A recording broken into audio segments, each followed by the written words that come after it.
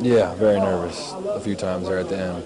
Iowa's a good team, and they got shooters, and we just buckled down. And Rel hit some big free throws, and we got some stops. It's a good learning opportunity for me. I'm learning a lot. You get to see a lot of stuff that you wouldn't see on the court, and sometimes it gets a little boring. Wish I could be out there, but that'll come.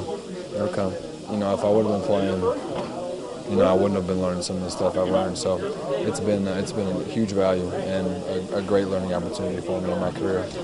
That's the benefit of a red shirt is that extra you get knowing everything is just so helpful.